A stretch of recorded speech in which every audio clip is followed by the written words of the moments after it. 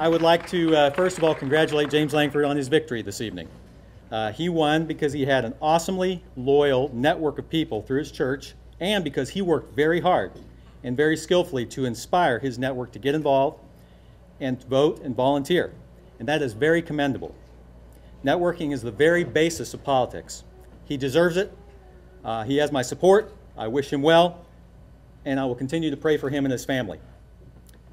We worked hard too, and we would have deserved it if we had won.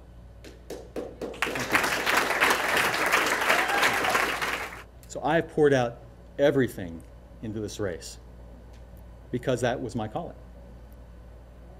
I'm confident that I've done what the Lord wanted me to do. This is not a time for bitterness or regret or what if. This is a time for celebration of what it means to serve one's country within a calling from God. The Lord has something different in mind for Tony and us now. I don't know what that is, but it has always been my honor to serve, whether it was in the state legislature, in the military, at my church, or just as a good husband, father, and neighbor. It is in these latter roles that I look forward to now.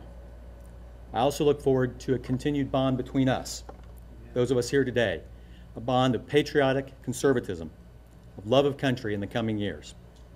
And so, on behalf of Tony and myself, once again, may God bless you and God bless America. Thank you.